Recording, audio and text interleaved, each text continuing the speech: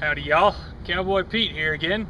Hey, y'all ever been driving down a road on a hot summer day and seen kind of a ripply effect off in the distance? Maybe it looks like water? Well, like we got back there? Well, it's called a mirage, and good folks here at Art Science Fun are going to tell you all the scientificals about what causes that.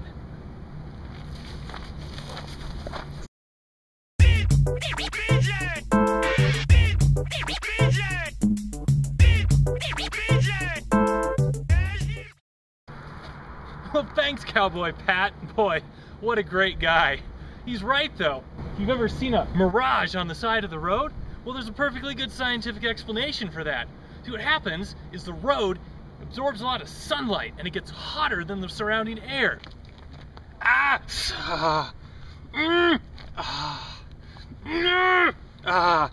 So you see, that's called a temperature gradient. It's really, really hot right here on the pavement, but you get a couple feet above and it's just nice, cool air. Well, that air doesn't want to stay at different temperatures. That air wants to mix together. So you get all these currents of air just above the road. Now, Anthony, I believe the process by which warm, light air mixes with cold, dense air is called convection. So what happens is the air like mixes all around and it diffracts the sun's rays at crazy angles. So you know how the sky is blue? Well, that blue light coming down from above gets redirected back to your eye. And that's why it looks like water or it looks like a reflection. And that's what makes a mirage.